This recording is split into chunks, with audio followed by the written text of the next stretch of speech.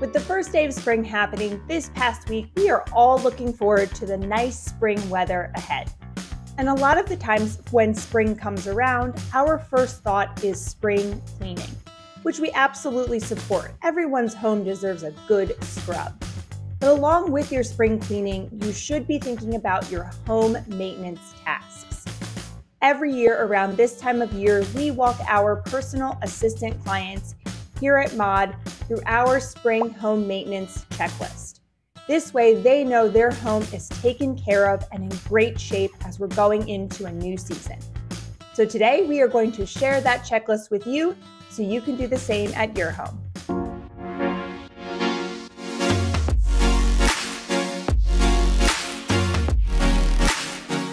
If you are new here, my name is Jacqueline Poole with Mod Assistants. At Mod Assistants, we have a team of personal assistants that help our clients out with their everyday household tasks, as well as a team of virtual assistants that help small business owners with administrative projects. And on this channel, we take the years of experience from both sides to help you within your home and at your business. Before we get started walking through the checklist, we want to bring your attention down to the description box below. And we'll also pin a comment as well if that's easier for you to find. We're going to include a link for you to download our spring maintenance checklist. This is the exact checklist that we use for our personal assistant clients. It is completely free, easy to download and print, so you can pop on your refrigerator and check things off as you go throughout the new season. Now, as you can see on this list, we have 24 different things that you want to look out for when you are going through your home maintenance for spring. We're not going to go through all 24 items in this video today because that would be just too long of a video. So be sure to download your checklist, and today we're going to go through some of the top items that we see our clients wanting their assistants to handle for them every single year. Let's start at the bottom of our checklist with the outdoor tasks. Now, as you're going through this checklist, specifically for the outdoor tasks, keep in mind the idea of outsourcing. We are big advocates of outsourcing tasks that you do not feel comfortable doing or do not have the time to accomplish. For this outdoor portion of the checklist, there might be some items on here that you just don't feel comfortable doing yourself, and you might want to bring in a professional for. When we're talking about cleaning out gutters, the fireplace, or roof repairs, these are things that you might not be able to do yourself. So while we are all about DIY, we do suggest bringing in a professional for tasks that you do not feel you can handle yourself. First things first is to clean out your gutters. You do not want to wait until we are fully into the rainy season to worry about your gutters being clean. If there is too much debris in your gutters, you do risk the chance of those gutters becoming too heavy and detaching from your home, which of course leads to a much larger and more expensive project. So while you have some time, when the weather starts to warm up, get up there on your roof or hire someone to do it for you and get those gutters cleaned out. Along those same lines is to have your fireplace professionally cleaned. This way you know you are not living with any extra soot or debris in your home, especially if you are a household who uses your fireplace a lot during the winter season. It's better to tackle that clean out now as we're heading into the off season for the fireplace, as opposed to waiting until winter comes again and then perhaps you're not able to get on the schedule and you end up using your fireplace in a not so great condition. So get it done now. Take some time to give your outdoor space and landscaping a spruce. Trim down the bushes, remove any dead plants or any extra leaves that were left over from last season. Take some time now to plant any grass seed that is needed in some bare points throughout your lawn. This way the seed is planted before that rainy season starts, so you get the best bang for your buck. We also see around this time of year, late March, to be the best time to go purchase mulch for your outdoor landscaping if this is something that you like to do. That mulch seems to go on sale at big retailers at the very beginning of the season, honestly before you're even going to use it, and you can find some really great discounts now. So head to the store, pick it up now if you have an area in your garage or your backyard where you can store it until you're actually using it. it will be worth that money savings. If you choose to go with a landscaping company, be sure to call them now and get on the list again before the rainy season starts. A lot of the really great landscaping companies around you will likely fill up their schedule sooner than you think. So call now, get on the schedule for a few weeks out so you know all of your landscaping will be done in time. Be sure to schedule your annual or semi-annual AC and HVAC unit checkup.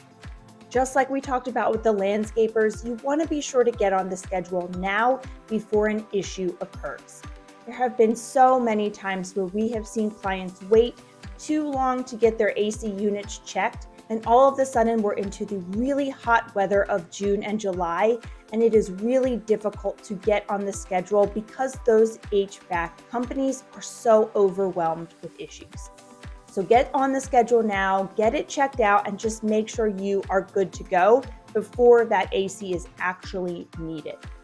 And while you're at it, you can have your AC company or you yourself change out the filters for your HVAC units inside your home. If you choose to do this on your own, it is really easy to do. You can open up your unit, see what type of filter, what type and size you need, and order it online. Ships directly to your home. It is very easy to do.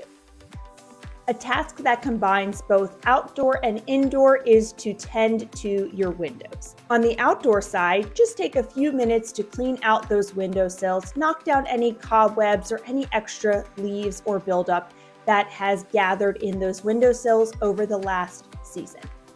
You also are going to want to check out your screens for any holes or imperfections. You could do this on the inside or outside of your home. If we are thinking towards springtime, we're going to want to open up those windows and let the fresh air run through. But of course, we don't want any bugs getting through the screens if there are holes. So take a few minutes to walk around your home, both on the outside and inside, and make sure those screens are looking perfect. Now we are heading inside, and let's start in the bedrooms. There are a couple tasks that we like to handle for our clients in terms of getting your bedrooms ready for the spring season. First and foremost, you want to swap out any of your heavy linens.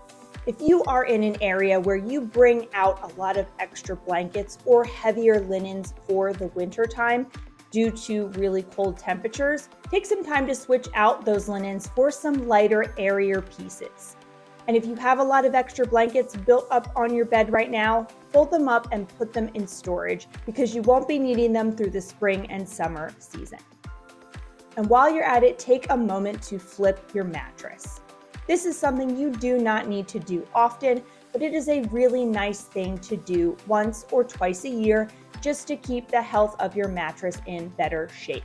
And if you want to take it even a step further and you want to do a little bit of extra cleaning, think about using your handheld steamer to steam your mattress. Think about it. We take a lot of time to clean and sanitize and wash all of our linens, but that mattress never gets fully cleaned. And we've found that using just a handheld steamer can do a really great job. Of course, this is going to take a little bit of time, but if you're dedicated to having a super clean home for spring, you're going to really like this one. A task that we are doing all year round for our clients, but especially in the springtime, is to declutter, donate, and organize items around the home. Of course, we do this a lot within our closets. This is a great time to go through your closet, get rid of any items that are ready to be trashed or donated because you are no longer wearing them. And this also gives you the opportunity to switch out season-appropriate clothing if that is something that you do. Put away those heavy sweaters and sweatshirts and bring in some of those lighter dresses and blouses for the spring season. But this doesn't only mean in your closet. Take some time to declutter items all around your home.